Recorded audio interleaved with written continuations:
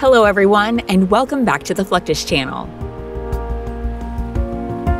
There are over 17 million shipping containers in the world today, with over 5 million of them actively making about 200 million trips around the globe every single year.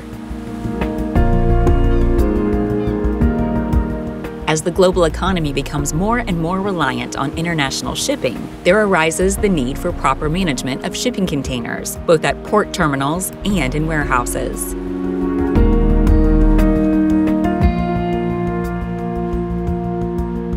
The management of shipping containers is mostly done through precise stacking by forklifts and cranes.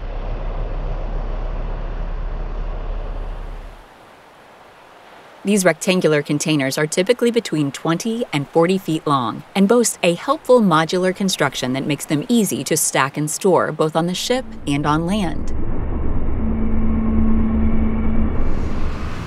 Fully loaded, these containers can weigh up to 67,200 pounds. That's why special cranes and forklifts are employed at most shipping ports. Though these machines are quite powerful, container manufacturers have a lot of built-in features to simplify the stacking process. In order to speed up the loading and unloading process, crane manufacturers have invested in a number of new innovations. One great example is the Ram tandem crane, which can move 2 containers at once with minimal effort, reducing energy consumption while allowing for transport.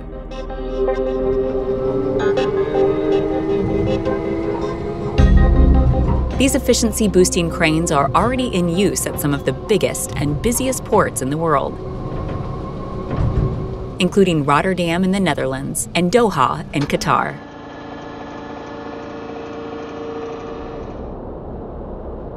Unfortunately, most ports are far too large for cranes to do all the work. When it comes to the actual stacking of the containers, specialized heavy-duty forklifts are employed. These vehicles are truly revolutionary.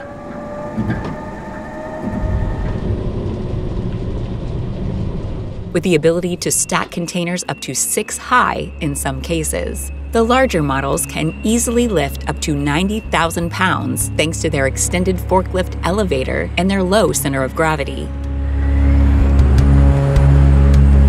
These are the real workhorses of the port, as they can quickly move containers across acres of storage at a time. There are even specialized versions that have a built-in crane to further simplify and speed up the process.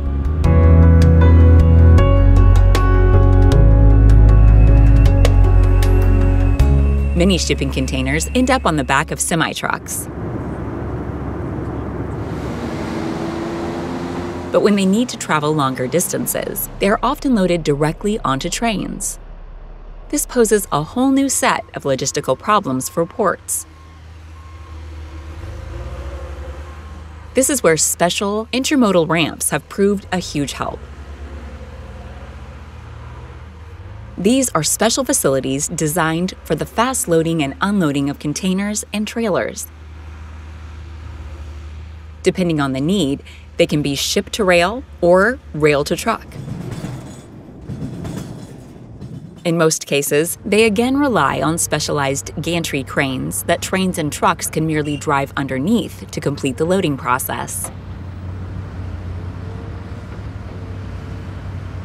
One of the things many people often forget about gantry cranes is that they themselves must be moved from one place to another before they can be put to work.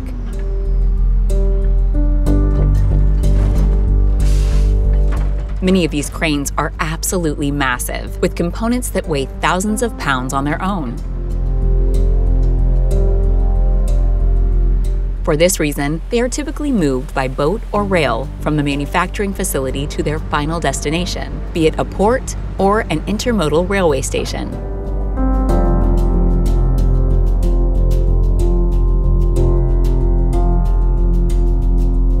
In these cases, special shipping boats with built-in cranes are used. This simplifies the loading and unloading process while allowing for secure transport of the crane parts. In short, it takes a crane to move a crane.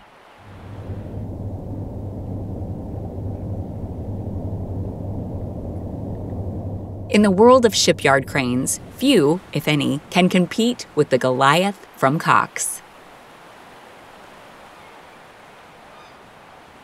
Though it comes in 5 distinct sizes, the largest model stands nearly 430 feet high and is capable of carrying 2 1,000-ton loads at once.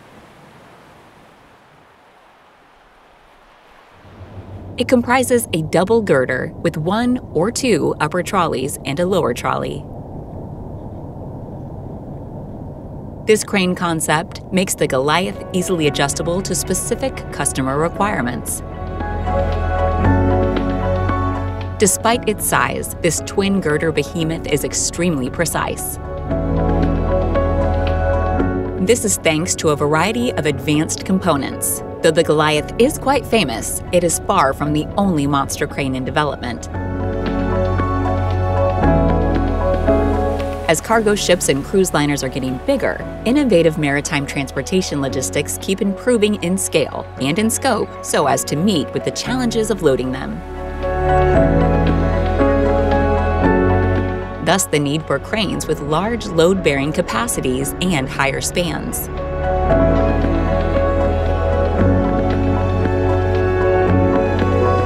One of the biggest adaptations to the gantry crane marketplace is the development of high-capacity barge servers.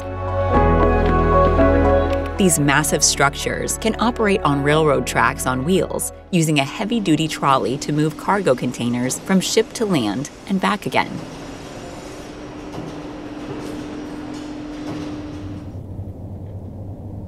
But where other gantry train designs focus on being as robust as possible, the barge server wants to maximize lifting power and stability while staying very lightweight. Doing so allows them to drive around the port depending on where it is needed at a given time. There are also cranes called feeder servers. These lightweight structures are all about speed. In fact, they can typically move about 40 containers per hour. At large ports, it's not uncommon to see half a dozen of these cranes working in tandem. As the world continues to globalize, shipping will only become more and more important to our economy. The bigger, better, and more versatile the cranes, the more we can ensure products get from point A to point B quickly and effectively.